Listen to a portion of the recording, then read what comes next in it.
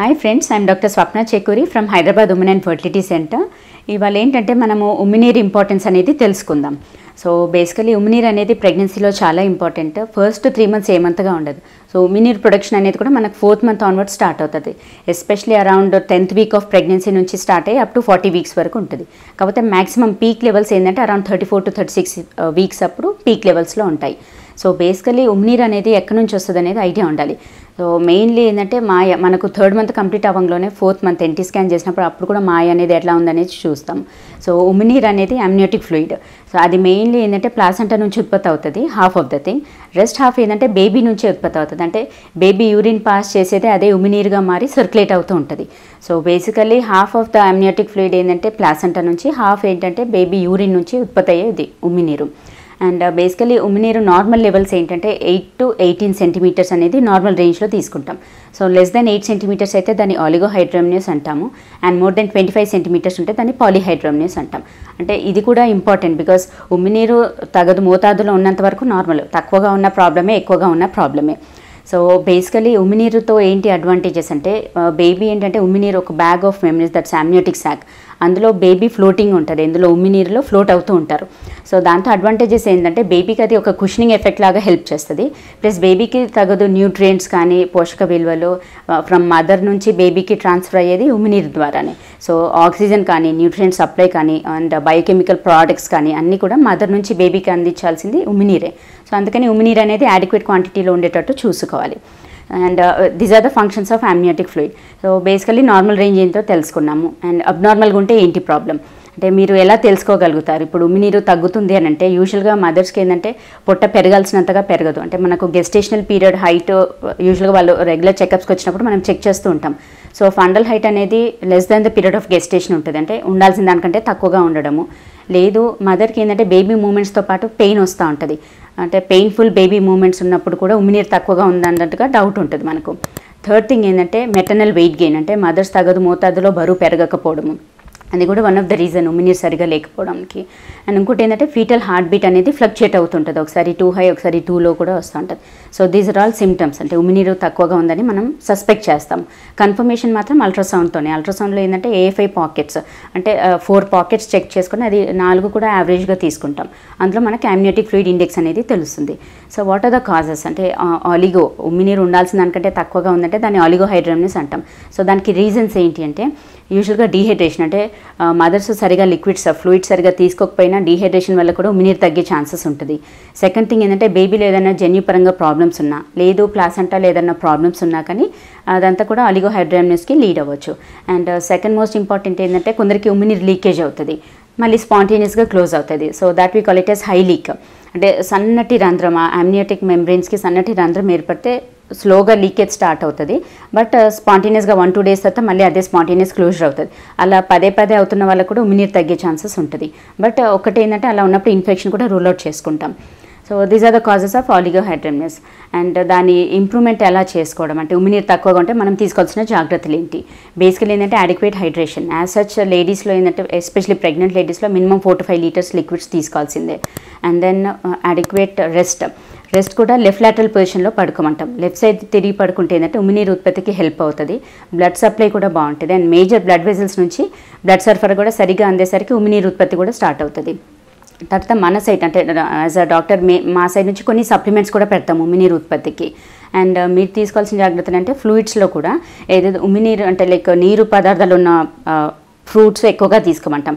Especially strawberries కానీ, water melon, Musk melon, grapes and even tomatoes, ఇందులో ఏంటంటే నీరు శాతం అనేది ఎక్కువగా ఉంటుంది. సో అలాంటి ఫ్రూట్స్ తీసుకోవడం వల్ల కూడా హెల్ప్ ఉంటుంది. అండ్ ఈవెన్ వెజిటేబుల్స్లో కూడా లైక్ కుకుంబర్ కానీ, స్పినాచ్, అంటే లైక్ బీరకాయ, సొరకాయ, పొట్లకాయ, ఇందులో కూడా నీరు పదార్థము, పీచు పదార్థం బాగా ఉంటుంది. సో అట్లాంటి వెజిటేబుల్స్ కూడా యాడిక్వేట్ అంటే సరి మోతాదుల్లో తీసుకోవడం వల్ల కూడా ఉమ్మినీరు ఉత్పత్తికి హెల్ప్ అవుతుంది. సో ఇవి మీరు తీసుకోవాల్సిన జాగ్రత్తలు. ఆన్ ద ఆపోజిట్ సైడ్ ఇప్పుడు ఇవన్నీ ఏంటంటే మనకు ఉమ్మినీరు తక్కువగా ఉంటే ఏంటి అంటే వాట్ ఆర్ ద కాజెస్, దాన్ని ఎలా ఇంప్రూవ్మెంట్ చేసుకోవాలనేది తెలుసుకున్నాం. ఆన్ ద ఆపోజిట్ సైడ్ పాలీహైడ్రోమ్నియస్, అంటే ఉమ్మినీరు 25 centimeters కంటే ఎక్కువగా ఉంటే దాన్ని పాలీహైడ్రోమ్నియస్ అంటాం. So పాలీహైడ్రోమ్నియస్కి that are so many reasons. అందులో ఏంటంటే maternal, foetal, placental. So placental ఏంటంటే యూజువల్గా కొరియాంజియం ఆఫ్ ద ప్లాసెంటా, మాయలో ప్రాబ్లం ఉన్న ఉమ్మినీరు ఎక్కువగా ఉత్పత్తి అయ్యే ఛాన్సెస్ ఉంటాయి. సెకండ్ థింగ్ ఏంటంటే ఫీటల్. అంటే బేబీకి లైక్ సింగిల్ బేబీ కాకుండా ట్విన్స్ కానీ మల్టిపుల్ గెస్టేషన్స్ ఉన్నప్పుడు కూడా ఉమ్మినీరు ఎక్కువగా ఉత్పత్తి అవుతుంది. అండ్ దెన్ అది హైడెరిఫోమ్ మోల్ ప్రెగ్నెన్సీస్ ఉన్న వాళ్ళకి ఉమ్మినీరు ఎక్కువగా ఉత్పత్తి అవుతుంది. And twin to twin transfusion అంటే యూజువల్గా ట్విన్స్కి ఉన్నప్పుడు ఒక ట్విన్ నుంచి ఇంకో ట్విన్కి ఎక్కువగా ట్రాన్స్ఫ్యూజ్ అవుతున్నప్పుడు కూడా ఉమ్మినీరు ఎక్కువగా ఉండే ఛాన్సెస్ ఉంటుంది. అండ్ బేబీకి అనమలస్ బేబీ ఎస్పెషలీ అనెన్సెఫలస్ బేబీ కానీ లేదు అని అంటే మనకు కార్డియాక్ డిఫెక్ట్స్ ఉన్న బేబీస్కి అండ్ దెన్ ఇసోఫేజియల్ అట్రీసియా అంటే గ్యాస్ట్రోఇంటెస్టైనల్ ప్రాబ్లమ్స్ బేబీస్కి ఇవన్నీ అంటే ఇవన్నీ కూడా మనకు టిఫా స్కాన్లో తెలిసిపోతాయి actually. So gastrointestinal problems like oesophageal అట్రీసియా ఉన్నా కానీ డియోడినల్ అట్రీసియా ఉన్నా కానీ వాళ్ళు ఏంటంటే ఉమ్మినీరు మింగలేకపోతారు. సో ఆ ఉమ్మినీరు అంతా కూడా బయట సర్క్యులేట్ అయ్యేసరికి అది పాలీహైడ్రమినస్గా మనకు కనిపిస్తుంది. So these are the foetal causes. Maternal mother side వచ్చేసరికి ఏంటంటే మదర్కి యూజువల్గా diabetes is the most commonest cause. అందుకనే ఉమ్మినీరు ఎక్కువగా ఉంటే ఫస్ట్ షుగర్ ఏమైనా ఉందా అనేది రూల్ అవుట్ చేసుకుంటాం. సో మదర్కి యూజువల్గా డయాబెటీస్ ఉన్నా కానీ అండ్ సమ్ ఎండోక్రైనోపతీస్ అట్లా ఉన్నా కానీ ఉమ్మినీరు ఎక్కువగా ఉత్పత్తి అయ్యే ఛాన్సెస్ ఉంటాయి. కొందరికి ఇవన్నీ ఏ ఫ్యాక్టర్స్ ఉండవు, జస్ట్ ఉమ్మినీరు ఒక్కటే ఎక్కువగా ఉంటుంది. అలా ఉన్నప్పుడు ఏంటంటే క్లోజ్ మానిటరింగ్ అంటే will repeat the scans every 2 to 3 వీక్స్లో scan repeat చేస్తాము. ప్లస్ షుగర్స్ ఒకసారి నార్మల్గా వచ్చాయి కదా అనేసి మనం వదిలేయడానికి ఉండదు. తర్వాత మళ్ళీ అది కూడా ఒక 3 వీక్ ఇంటర్వెల్లో మళ్ళీ రిపీట్ చేసి చూసుకుంటాం. Because most commonest cause diabetes. అది ఒకవేళ ఉంది అంటే ఫస్ట్ డయాబెటీస్ కంట్రోల్ చేస్తే ఆటోమేటిక్గా ఉమ్మినీరు కూడా కంట్రోల్ అవుతుంది అండ్ బేబీ పైన కూడా అంతగా ఎఫెక్ట్ ఉండకపోవచ్చు. So these are all the causes of పాలీహైడ్రమినస్. అయితే పాలీహైడ్రమినస్ ఉంటే రిస్క్ ఏంటి అంటే మనకు ప్రీటర్మ్ లేబర్ అంటే 9 నెలలు మోయలేకపోతారు. బికాస్ ప్రెషర్ ఎక్కువ అయ్యేసరికి ఏంటంటే సడన్గా ఉమ్మినీరు లీకేజ్ అవ్వడము, సడన్గా డెలివరీస్ అయిపోవడము, ఇవన్నీ అంటే ప్రీటర్మ్ డెలివరీస్ అనేది చాలా commonest thing. Second thing card prolapse. కొందరికి ఏంటంటే బేబీ మెడ చుట్టూన అది బొడ్డు తాడు అనేది వేసుకుని ఉంటారు. అదే ఉమ్మినీరు సడన్గా లీక్ అయ్యేసరికి ఏంటంటే ఫస్ట్ బొడ్డు తాడు బయటకు వచ్చేసరికి that we call it yes card prolapse. And అలా బేబీ కంటే ముందు అది అంబ్లికల్ కార్డ్ అంటే బొడ్డు తాడు అనేది బయటికి వచ్చేస్తే మాత్రం బేబీకి ఆక్సిజన్ సప్లై, బ్లడ్ సప్లై తగ్గిపోయి ఫీటల్ హైపోక్సియా సడన్గా ఐయుడీస్ కూడా అవుతాయి. అందుకని దట్స్ రియల్ ఎమర్జెన్సీ. అందుకే పాలీహైడ్రమినస్ ఉన్న లేడీస్కి ఏంటంటే absolute bed rest, adequate hydration తీసుకోమంటాము and సాధ్యమైనంత వరకు రెస్ట్లోనే ఉండండి అని అడ్వైజ్ ఇస్తాము. అండ్ మళ్ళీ అది అట్లాగే ఉందా లేకపోతే తగ్గుతుందా లేదా అనేది మనకు స్కాన్స్లో తెలుసుకోగలుగుతాం.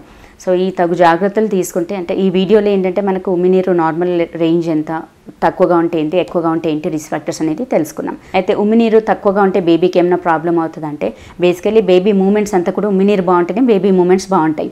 సో ఉమ్మినీరు తక్కువగా ఉంటే ఏంటంటే వాళ్ళు సరిగా కదలేకపోవడము, సో లిమ్స్ ఏంటంటే ఎలాగ ఉన్నాయో అట్లాగే ఉండిపోతాయి. దాన్ని we call it as లిమ్ contractures.